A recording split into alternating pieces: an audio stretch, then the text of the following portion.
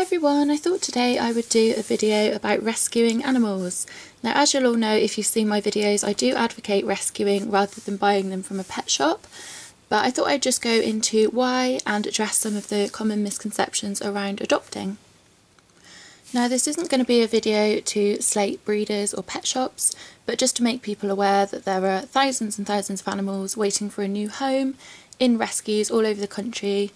And yeah, I thought I'd just go over adoption, the adoption process, and go over some of the frequently asked questions about adopting. So one of the main reasons I see that people go to pet shops for animals is that they want a baby animal.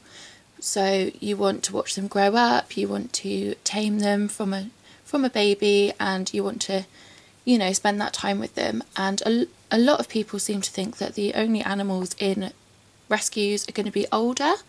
And this is definitely not the case. Rescues house animals of all ages, right from babies to the elderly.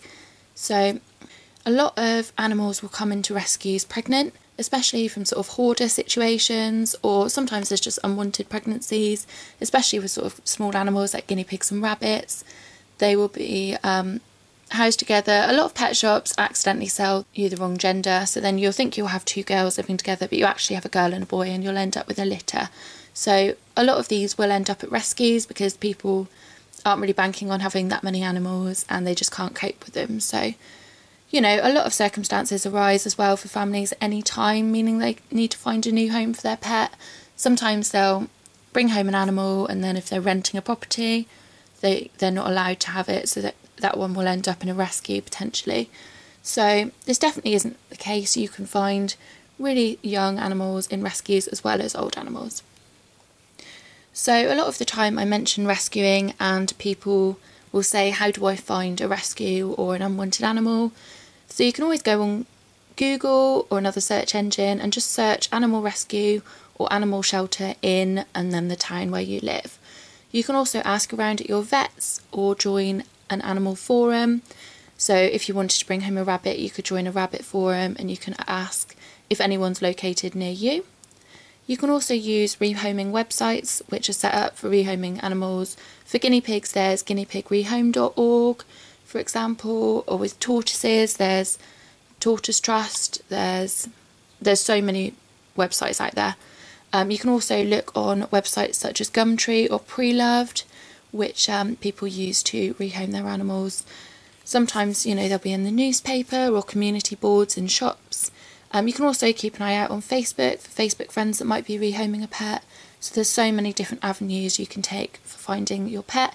This will vary depending on where you live, and, you know, but there is a lot of ways to find one. So a lot of people also think that there must be a reason that that animal was given up. There could be something wrong with them, they could all have behavioural problems, and again, this is absolutely not the case. There's so many circumstantial changes that can cause a family to make the difficult decision to rehome their pet. It could be a change in job, move house, you know, a new baby on the way, which means they don't have the time to care for them, none of which is the pet's fault. Not all pets in rescues have been abused or aggressive. They may have come from loving homes, just where the circumstances have changed. And, you know, there's unforeseen circumstances all the time that can cause people to rehome their animals. So the rescue will most of the time be able to tell you, you know, where the animals come from and their personality, a lot more than sort of a pet shop will do, because pet shops generally have such a high turnover of animals. They don't know the individual personalities of the animals, and they don't have the time to sit getting to know them, whereas rescues, it's solely their job to find these animals new homes, and they'll really want to give you the animal that fits in with your lifestyle the best, so, well, to prevent them coming back to a rescue again. So a lot of the time they will be able to find you the perfect animal and the one that will fit in with your lifestyle best and what you want in your pet.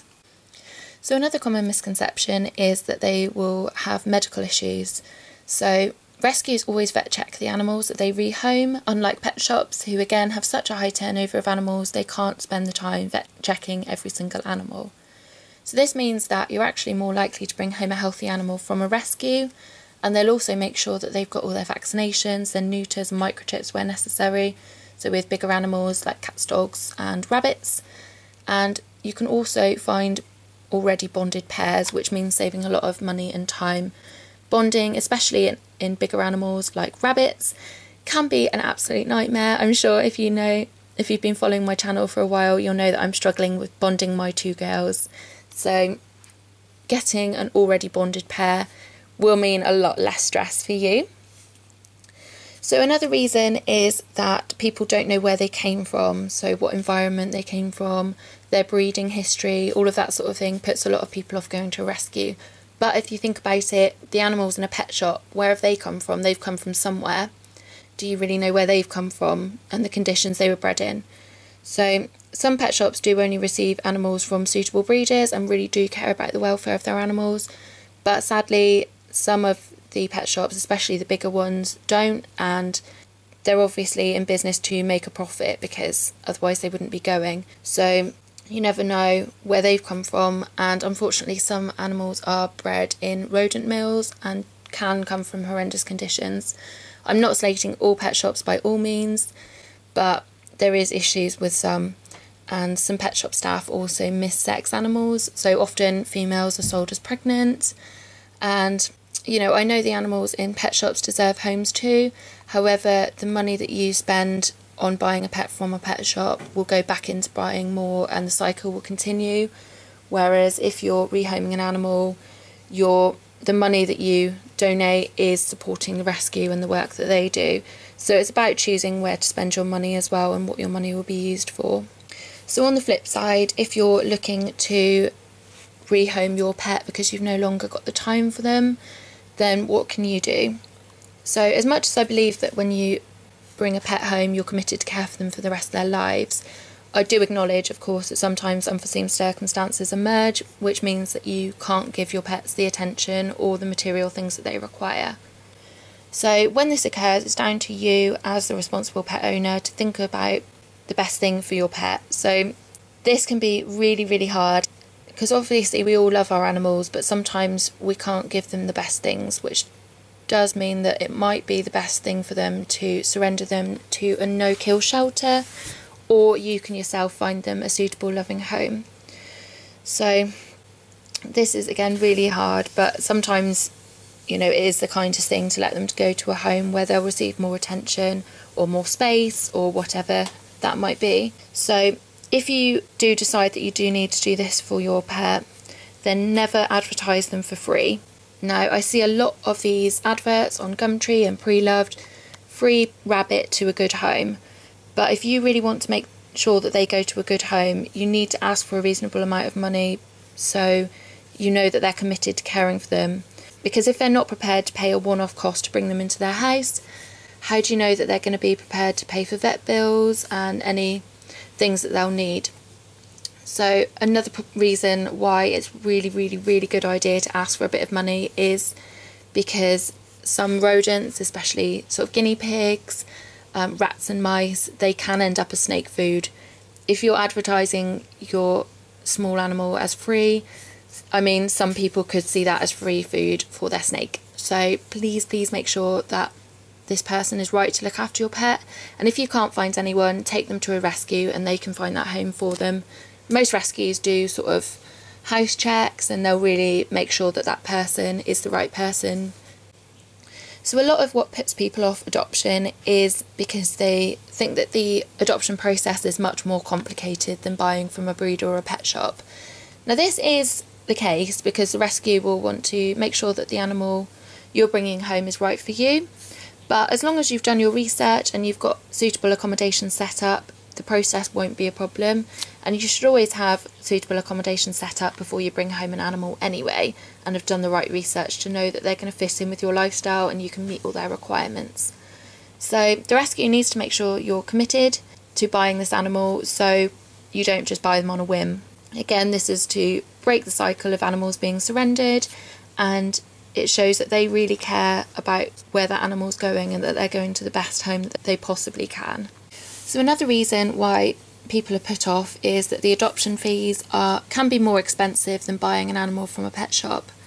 So this is usually the case, but with any vaccinations, neuters, microchips, health issues, they'll all be sorted out beforehand, so it'll actually save you money in the long term, especially with bunnies, which you can probably buy for, I'm not sure how much bunnies are, £20, and then if you adopted one maybe it would be £50, but if you've got to go and get that rabbit neutered, that's another £60 to £100 as a rough estimate, and then the vaccinations, which are £30, £50 each every year. This is very vague, but you can see it quickly adds up with buying an animal from a pet shop if you've got to take care of all those things yourself.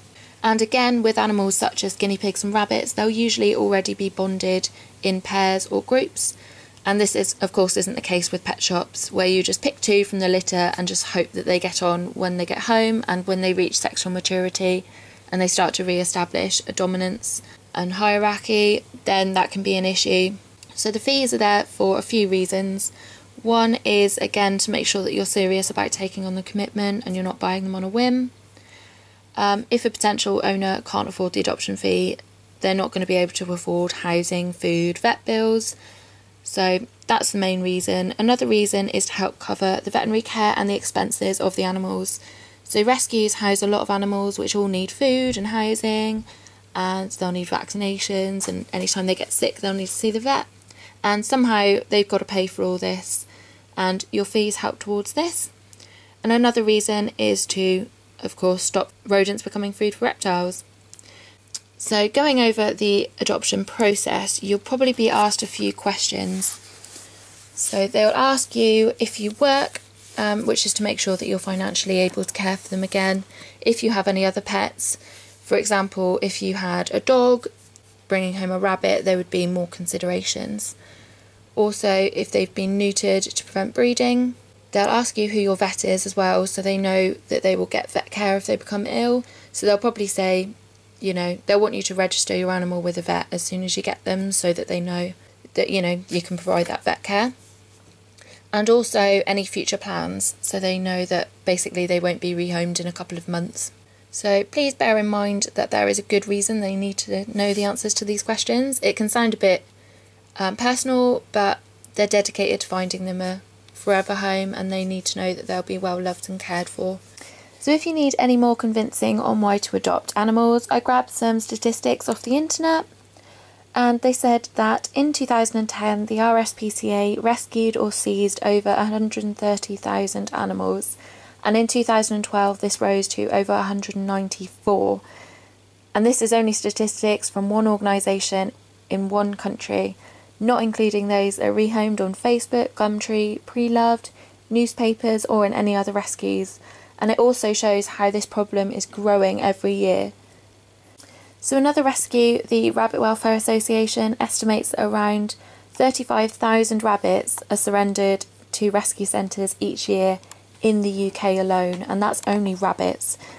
So as you can see, this is a massive, massive problem. So if you are thinking of bringing an animal home and into your life, please, please, please consider giving one of these animals a home rather than supporting the breeding of more animals by buying from a pet shop. So of course this doesn't make you a bad person if you have bought your pets from a pet shop.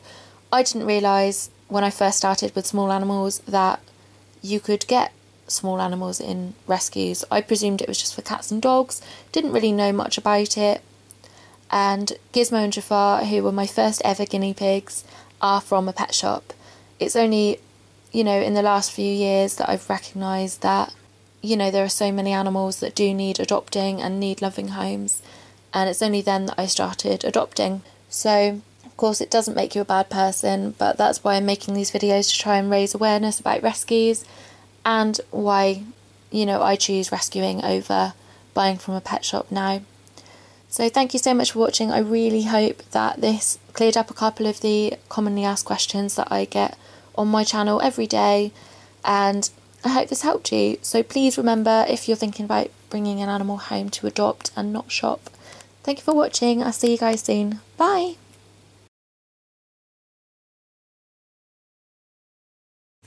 So I thought I would chuck in some statistics. So I thought I would chuck in some statistics. Damn it.